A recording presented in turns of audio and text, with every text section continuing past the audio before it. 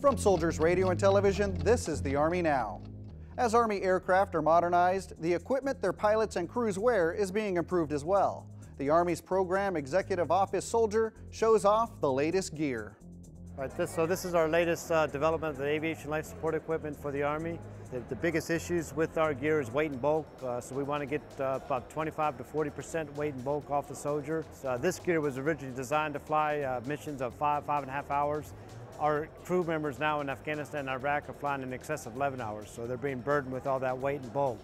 So our biggest thing is to get that weight and bulk off them so that they're able to fly a little bit more comfortable in those aircraft in that extended period of time. We've standardized the pockets and the components in the pockets so that they're able to survive and evade and escape and return back to friendly forces with the right gear. So it makes them successful in doing that, and that ultimately will save lives. That's the Army Now.